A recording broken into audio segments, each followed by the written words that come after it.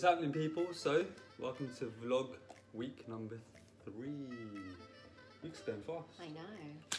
So, what are we talking about today? Well, today we are extremely lucky. We've got the opportunity to be with the amazing Sue, who is the founder of her own company, HR Training and Consulting Limited.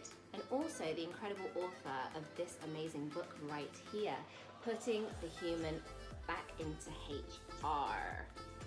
So we have got a lot of questions from you all, so thank you for that. And one of the top questions that comes up is, how do we get out of our heads? We really want to get to a goal. It's, I want to lose weight, I want to gain weight, I want to get fitter, I really want to go to the gym, but I just can't get out of my own head. As much as I want this to happen, it just doesn't happen. I don't make it happen, and for some odd reason, there is a roadblock. So whilst Shaf and I can definitely answer this question, we thought we'd bring in our expert who is so hot on helping people achieve their potential, get out of their own heads, and really achieve what they aspire to achieve. So we're gonna hand over to Sue. We'll pipe in, but she's got an amazing system of her 3 Gs of how to get out of your head and achieve your goals and potential. Amazing. Okay, so thank you for having me. And I'm really excited about sharing my 3 Gs with you guys. So to really get the goal that you want, the first thing that I would say, or the first G that we're gonna talk about, is getting really connected to your goal. Getting so connected that you're really understanding, like, what is your empowering context. So what I mean by that is actually, why do you want to do it? And what is it that you want for yourself and for others? So let me just give you an example. So for me, my empowering context, or my mission, or my goal, if you like, is to make sure that every employee in the organizations out there is valued and developed. Like, that's my mission. So to bring that mission to reality, I need to think about, what do I need to do? So I need to train HR professionals, because I can't do that on my own, right? So I've now got to think about, what can I do to achieve that goal? And that's what I'm doing. So that's the work that I'm doing to deliver my, ultimate aim. So being connected to what's out there rather than what's over here with me really helps me focus on, actually, who do I want to be for people? That then makes me generate myself. So for you guys, that might be, where do I want to be? What goal do I want to obtain? And one thing that we do with our clients is to make a vision board, or to make a motivation board, as we like to call it, of exactly where you want to be. And in turn, this might be, yes, I want to look like this, or I want to feel better, or I want to improve my energy, but actually, it goes deeper than that. Actually, what kind of mother do you want to be? What kind of parent or sibling or spouse do you want to be? Think about what happens when you come home from work. Are you miserable, tired, and unproductive? Actually, do you want to be the sort of parent who comes home buzzing with energy that you can chase after your kids, or you can have a really fruitful conversation on the dinner table? Now, this might sound a bit funny, because you're probably watching this thinking, I swear I didn't click on a vlog to talk about parenting skills. Yeah. But it's incredible how much your mental health and physical health ties in together so much, and then impacts all these other parts of your life, like your parenting skills, like your relationship management, client management, your performance at work. Yeah. So I think that's a really important part of it, isn't it? 100%. And just think about, who do you want to show up as? Who do you want to show up as for your kids, for your bosses, for your family, for your partner? And really work on that and generate yourself to be that, be your brand. Be the brand that you want to be it now. So yeah, really generate yourself to achieve your goals. Amazing. And that brings us on to number 2. Yeah. So number 2 is giving. Because when you're focused on serving others, you're taking the focus away from yourself. Yeah, and by being in action of serving others, you're actually doing the things that you want to be doing. And the more you're doing that, the less focus you're having on yourself, around being in your head and not being motivated. Like, I know that when I'm on my own and I'm not in action, I am literally just sitting here stuck in my head. But when I'm out there and I'm, delivering workshops, or I'm, creating a PowerPoint, or I'm doing something to serve other people, actually I'm in my flow and it's just keeping me going. So just really think about giving and serving as much as you can. So that's number 2.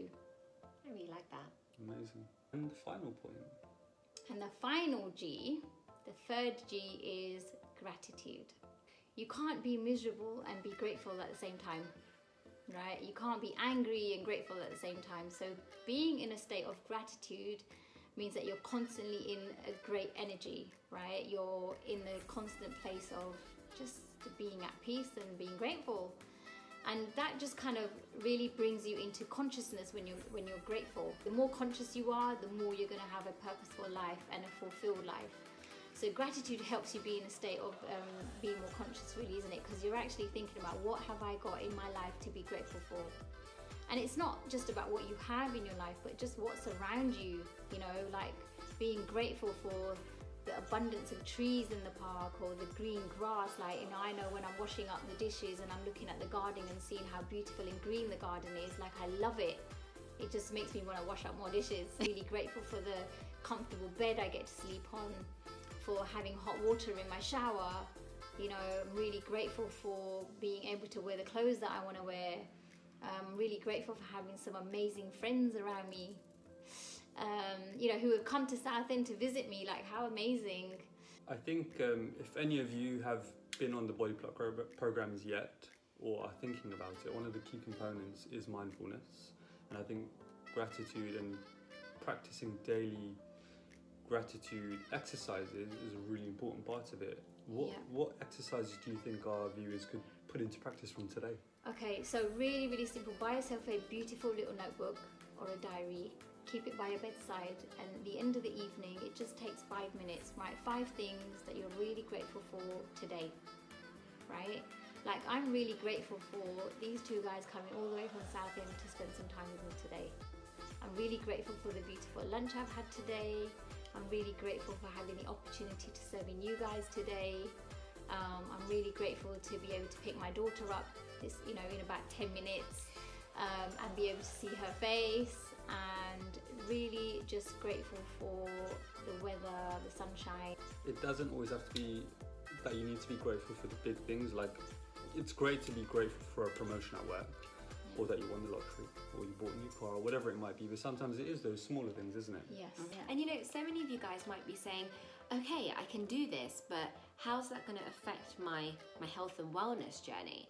And I guess I can summarize that in 2 points. That first things first, a lot of people think that your health and wellness journey is just to do with nutrition and fitness. Actually, far from it. Gratitude and mindfulness is a huge component. Your adrenal glands create cortisol in your body, and we have all known that cortisol really prevents you from losing weight, losing fat, obtaining that goal. A lot of our clients, actually, that's the roadblock they have, is that they're ticking off everything on their exercise and their fitness checklist. They're eating the right things and doing the right things in the kitchen, but it's their cortisol levels that are getting the better of them. Actually, yes, you might have had a really stressful day at work, but to come home and do some thought journaling, like Sue just said, writing down 5 positive things that have happened today might actually enable you to lower down your cortisol levels and thus help you make more progress. The second thing is, in order to get out of your own head, how amazing would it be to practice gratitude and just say something as simple as, I am grateful to have a healthy body. I am so grateful to have 2 legs which can actually go for a walk today rather than sitting and watching EastEnders.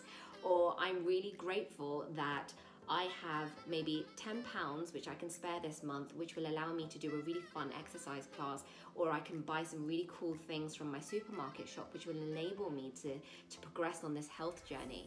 Or something just as simple as, I am really grateful, like you said, to have sunshine. And if you've got sunshine, why don't you go for a walk? And all of these things will allow you to get out of your own head and appreciate your body and the environment that you're in for what it is. And actually, if you can say to yourself, I'm really grateful to have the ability to have a really healthy body. I'm actually living a really good life. And if you're grateful to have your body and your mind, then make the most of it, fulfill that potential, set that goal, and as long as you're grateful for it, you'll reach it. So, on that note, we are very, very grateful today for our guest speaker, Sue Patel, Thank you for having me.